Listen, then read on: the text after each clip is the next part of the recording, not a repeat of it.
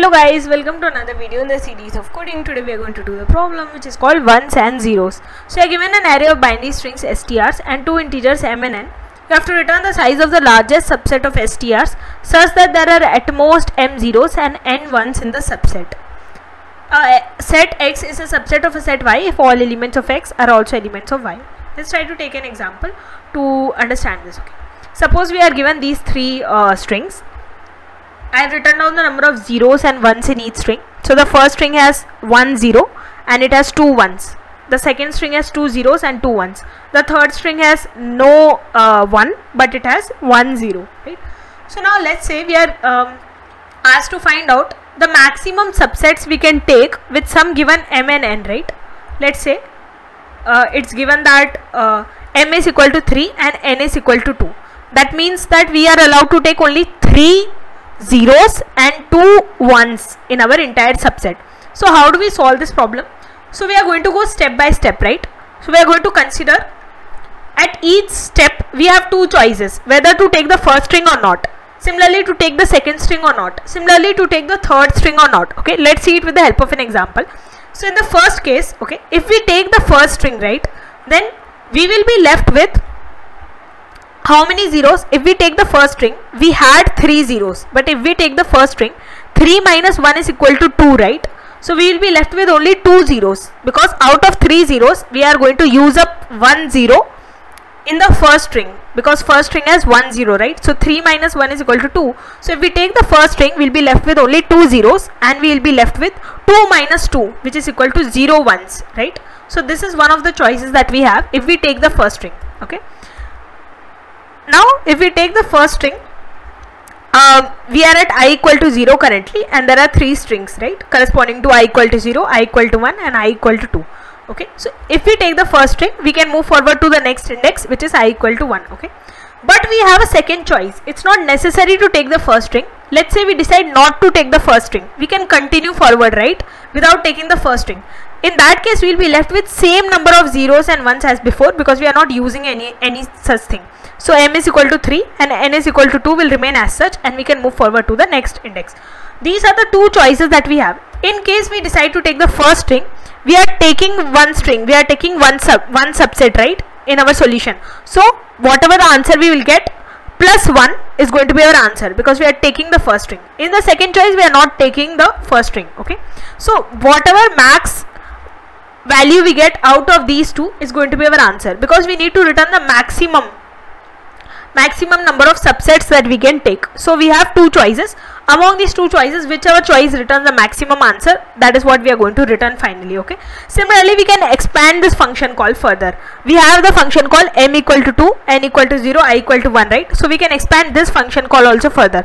Now we have choice for the second string. Okay, now note that we cannot take the second string because we have n equal to 0, means we don't have any ones at all to use. But the second string requires 2 ones, right? So we can never take the second string, okay, because n equal to 0 does not allow us to take any second string further, right? So we'll just continue with the function call and we'll go to the next index, I equal to 2. Okay. Now let's see the next case. Now we have the second condition for the next function call, which is for this function call, right? In the function call m equal to 3, n equal to 2, I equal to 1, this function call, we can take the second string. In this case, right, when we did not take the first string, in this choice, when we did not take the first string, we have sufficient number of ones and zeros to take the second string. Okay, so if I take the second string, then I will have 3 minus 2, which is equal to 1, right? 1 zeros remaining. I will have 2 minus 2, which is equal to 0 ones remaining, and I can go to the next index. And since I am taking the second string, I am writing 1 plus. Okay, now this is one of the choices, but it's not necessary that I take the second string. I have one more choice where I don't take the second string also. In that case, I have the same number of zeros and ones that I started with, and I can continue to the next function call, right? Now similarly, this function call also I can expand as such. I can take the third string or not. If I take the third string, then in that case 2 minus 1 is equal to 1. I'll be left with 1 0 ones, and I'll go to the next index. But it's not necessary that I take the third string. I have a choice where I don't take the third string, right? So similarly, I can expand all other remaining function calls as such, and I can build the entire recursive tree. after building this entire recursive tree, right, when I reach the condition I equal to 3, in this case I can exit because I have only 3 strings, right? So when I reach I equal to 3, this entire function call will exit and it will return 0. So I can return 0 here. Okay, so I'm going to return 0 from this function call. Similarly, from this function call also I'm going to return 0. So let me quickly write. So I'm going to return 0 from this function call, and in this function call also I'm going to return 0. Okay, similarly in this function call, this entire function call will also exit and it will return 0. Similarly, this entire function call will also exit and this will return 0. This function call will also return 0. Okay, so I have the same conditions in all of them. I am going to take maximum of 1, 0. So maximum of 1, 0 is 1, right? So all these 3 function calls will end and all these 3 function calls are going to return 1. Okay, so this function call is going to return 1 back to its parent call. So this will return 1 here. So let me quickly write 1 there. When this function call ends, it will return 1. Okay, similarly when this function call ends, it's going to return 1. So let me write 1 here. Similarly, when this function call ends, it's going to return 1 back. Now this function call is going to see maximum of 2, 1, right? We have this max here. So maximum between 2 and 1 is obviously 2. So we are going to return 2 back to the main function call. Okay, so this function call is going to return 2. And this function call is 1 plus 1. This is also 2. Now the maximum between 2 and 2 is again 2. So we are going to return 2 back to the main parent call. So the answer for this case is 2, right? So the maximum number of subsets that we can have is 2. How are we getting 2? See, we got 2 in 2 ways, right? We got maximum of 2, 2. Why did we get that? Because we can either take the first string and the third string, right? If we take the first string, 1 plus 1 is 2, right? So we can use up 2 zeros, we have 3 zeros. Similarly, 2 plus 0 is 2. We can use up 2 ones, we have 2 ones, right? This was one of the choices. And the next choice was you take the second and the third string. Okay, in this case also 2 plus 1 is equal to 3. 2 plus 0 is equal to 2. You have 3 zeros, you can use it. You have 2 ones, you can use it. So we got 2 cases, and in both the cases we are getting maximum subsets as 2. So 2 was our answer. Okay, this is our logic. This was the recursive code. Let's write the recursive code. Then we will see, we will get the time limit exceeded error. We will see how to optimize this recursive code. Okay, so first of all, let's write the recursive code. We have to write the function to find the maximum number of subsets. So let me pass strs, let me pass m, let me pass n, and let me pass something which is the index, which is the current index that I am traversing. So initially I will start with 0, right? Because I am starting with the 0th index, and I will go on till the end of the string. Okay, so I have a function find max. Whatever that function returns, here I am going to return. Okay, so let me copy the parameters quickly from here. Okay, and I have one more extra parameters, which is index. Now what is my base condition? Is very simple. Whenever we saw index was reaching the end of the size of the strs, in that case we are returning 0. Okay, otherwise it's very simple, right? First of all, we have to count the number of zeros and ones. So let me give one condition to count the number of zeros. We can use the count function. So wherever we are at the current index in the string, it will count the number of zeros for that particular string. How will it count? In the third parameter I can give 0. So this will count the number of zeros if I specify this parameter, right? Now I have to also count the number of ones. So I need not count the number of ones again using count function. I can just give the size of the string minus count zeros, because both are complementary, right? The string consists of only zeros and ones, so I can use this. Now I have 2 choices, right? What are the 2 choices at each step? Either I take the string or not. If I take the string, then I am reducing the number of zeros that I have. Okay, I had to use m zeros. Now since I have used up zeros by taking the string, then I have less zeros remaining. Okay, I can just give m minus count zeros. Similarly, I can give n minus count ones, and I can go forward to the next index. This is one of the choices that I have. Okay, what is the next choice? That I don't use up this string. I try to look for better answer later, right? So these are the 2 choices that I have. Now if I choose the first choice, then I will also have to give 1 plus this, because I am taking the string. If I am taking the string, then I am already taking that string, I am already taking that subset, so I can give 1 plus whatever this function returns. Okay, otherwise I can take the second choice. Now whatever I get right, maximum among these two choices that I can return as the answer, because eventually I want to return the maximum number of subsets. Okay, now this choice is not always valid, right? Because my m and n can never be negative, so I will have to give the condition check here that m and n should never turn negative. So I will have to give that condition check. Okay, if it is possible to use up the zeros and ones, then only I use up. If it is not possible, then it's very simple, I cannot use up the string, so I can just give this same function call again. Okay, that's it. This is a simple recursive code. So now if I run this code, let me first of all submit this code and see what error it's going to give. It's going to give time limit exceeded error, right? Let's see. It's giving time limit exceeded. Okay, how can we optimize this code? Okay, let's think about it. See, we are using 3 parameters, right? We are using actually 3 things which are determining our solution: m, n and index. Okay, now you can see, let me try to write down the function calls again, and when I write the function calls again, right, let me write the function calls again. See, when I write the function calls again, you can notice that some function calls are repeating. M equal to 1, n equal to 0, I equal to 3 is repeating again. M equal to 1, n equal to 0, I equal to 3. So since some function calls are repeating again and again, you have to do some calculations, right? This is where you are getting time complexity problem. So I can optimize this piece of code.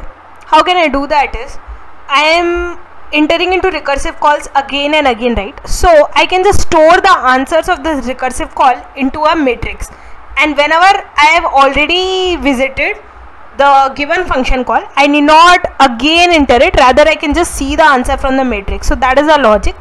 Okay, so we are going to use dynamic programming and we are going to store the answer. That's why I am giving the matrix name as dp, and I'm going to resize my matrix. So dp dot resize, it's having 3 parameters, right? M, n and index.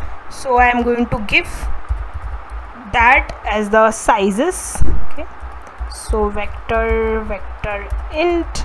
So I am declaring a 3D matrix because we have 3 parameters, and I am going to resize the given matrix accordingly. And initially in the given matrix, I am going to give all the values as -1. Now the logic is, whenever we are seeing the function calls, right, and whenever these function calls finish and return, before returning we are going to store their answers in the dp matrix. So here I am just giving additional line of code. Here I am going to give return dp of, okay, there are 3 parameters, m, n and index. So I am going to store the answer before returning in this dp matrix, so that next time whenever I see a function call with the same parameters m, n and index, instead of calculating these values again, I am just going to see them in the dp matrix. So if dp of m, n, index is not equal to -1, why am I checking for -1? Because initially I have given the value -1, right? So if the value is not -1, that means I have saved the answer and I have changed the answer. I can just look it up in the dp matrix and I can return the answer. I need not calculate the values again and again by entering into recursive function calls. Okay, that is the logic. So now let me submit and see. Now this should not give time limit exceeded error. Okay, so it's getting accepted. But there is a better way to do this, and we can do it using the bottom up approach also. This was the top down approach. Okay, let's see the bottom up approach now. Let's see how we can do it. Now we can also solve this problem in a better way, and that is bottom up solution, right? So we can build the dp matrix from the very beginning. Okay, so let's start building the dp matrix from the very beginning.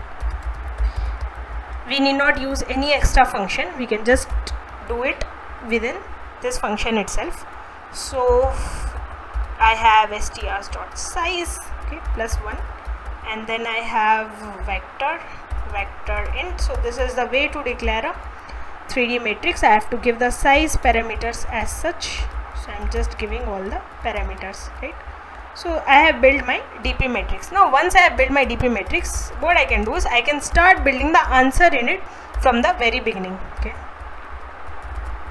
so I can just start. I have 3 parameters, right? One is the current string at which I am, that is the first parameter I. Second is the number of zeros that I have, right? So I am giving that as j. So the number of zeros in this condition can be from 0 to m. Okay, and the next parameter is the number of ones that I have, so that I can give as k, and k can go up to n. Okay, so now again, as similar approach we have seen, again we are just doing the same thing but in a bottom up way. We have to again give the count function, we have to calculate the number of zeros that we have, right? So I can just use the same count function as I had used previously, and I am just counting the number of zeros that I have, and again I can declare the same variable count zeros. And to calculate the number of ones after this, I can just use the logic that the number of ones are complementary to the number of zeros, so I can just subtract that from the size. Now once I have built this, right, what I'm going to do, I again have two choices, right? What are the two choices that we had at each step we saw, right? From the recursive solution we know that we have two choices, right? Similarly here also we have two choices. Either you are going to take this subset or you are going to not take this subset, right? If you are going to take the subset, what is going to happen? You are taking one, right? You are taking one subset, so you are taking the current subset, you are taking the current string, so you are definitely taking this current string. So for that I have written 1 plus, now whatever previously you have stored answer, right, in this matrix, so in the previous index whatever answer you have stored, okay, but since you are going to take this current string, that means you are not going to have the same number of zeros as before, right? So whatever the number of zeros you have, from that you can subtract the number of zeros as before, right, as before. So you can take j minus count zeros, and similarly you can take k minus count ones. Okay, so you can see the answer in the DP matrix, whatever value you have calculated before, right, 1 plus this corresponding value. This is the case when you are going to take this subset, right? So this value is going to give the case when you are going to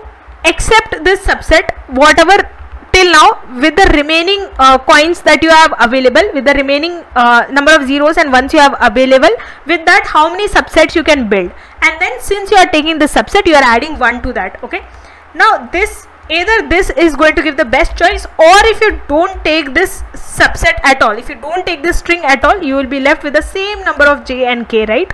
So you can use up those, okay, use in other strings. Either this or this, any of these choices are going to give you the maximum answer. Whichever gives you the maximum answer, that you can just store. So dp of I, j, k will be equal to whatever maximum value you are getting from the two choices. Now this will not always be valid. You have to give the condition check. This should be greater than equal to 0. Okay, otherwise it can go out of bounds. Similarly, this should also be greater than equal to 0. Okay. Now if we are not entering into this condition, then it's very simple. Then your dp of I, j, k will be simply whatever previously you have computed the value, right? It will be that simply. Okay, so this is the simple 3 for loop code that you have, and this is the bottom up code that you have, right? So after this is done, you have to return the answer. So the answer will be stored finally in the last value.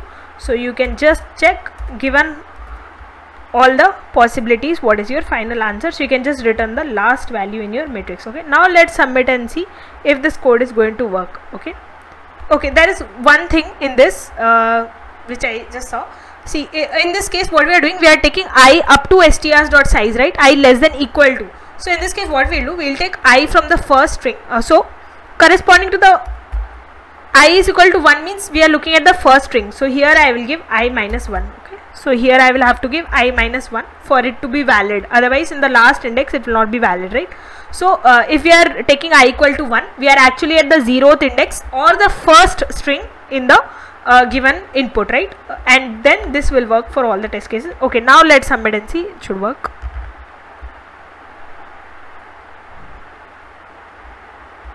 So again it is giving some problem. Let us see, let us try to see where the problem is.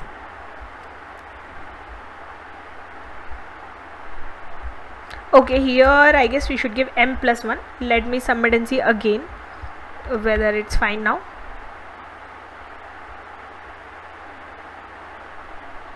It's accepted. Okay, thank you for being patient.